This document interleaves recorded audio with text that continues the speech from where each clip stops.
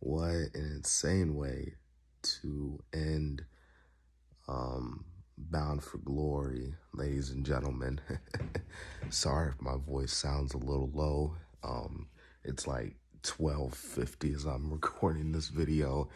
You know, Impact Wrestling decided to have Bound for Glory at like 10 o'clock p.m.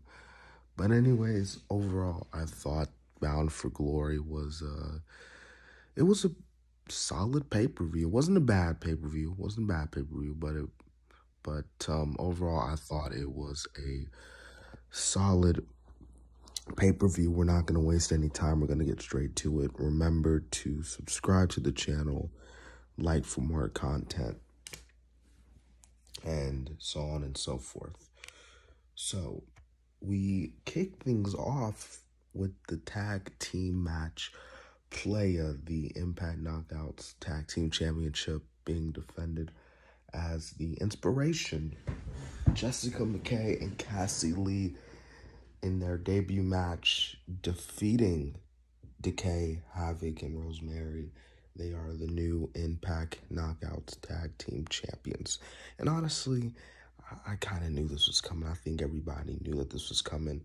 You know, I said in the predictions that there was just no way that you were going to have the Inspiration in their debut match, you know, and lose right off the bat, you know what I'm saying? So, congrats to the Inspiration. They'll be, hopefully they will be great Impact Knockouts Tag Team Champs. So, good on them for winning.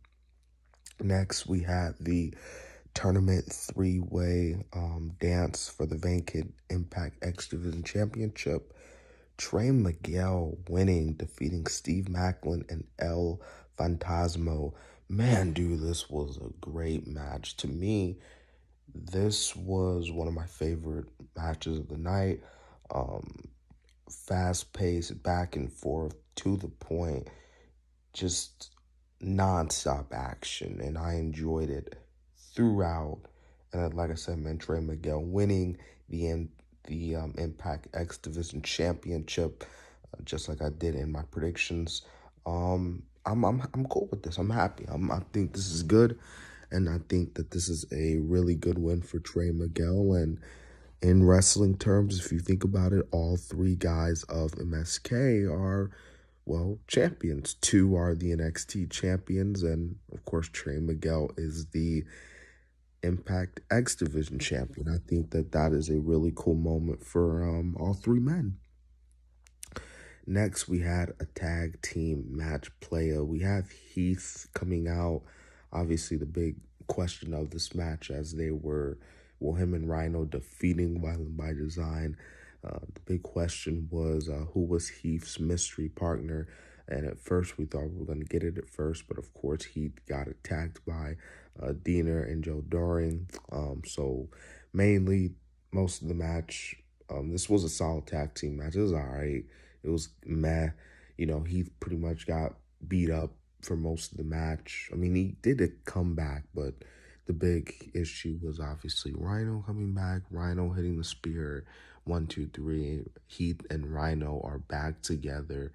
The band is back together, so it's really cool to see. I'm a huge fan of Heath and Rhino. So great together, so entertaining. So the reunion was really, really, really awesome to see.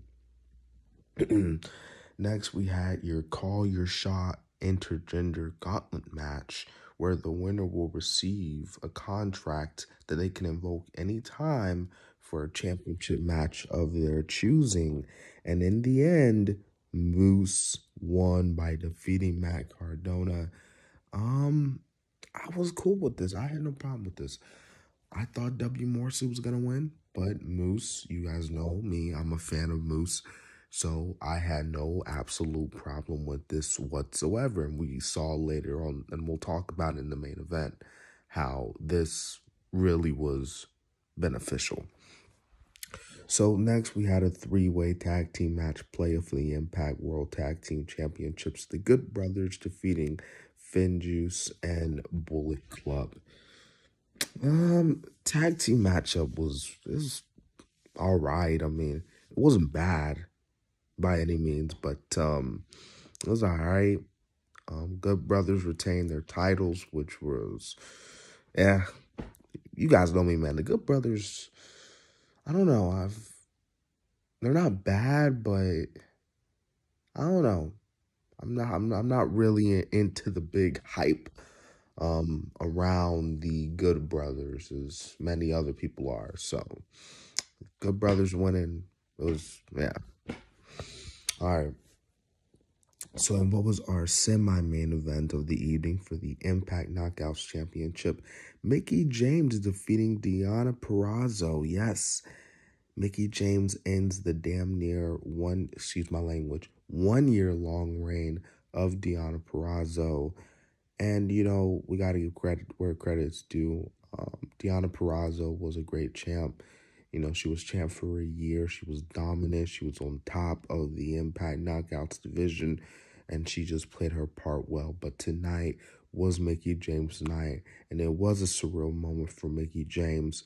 And Mickie James is going to be a great Impact Knockouts champion because it's Mickie freaking James.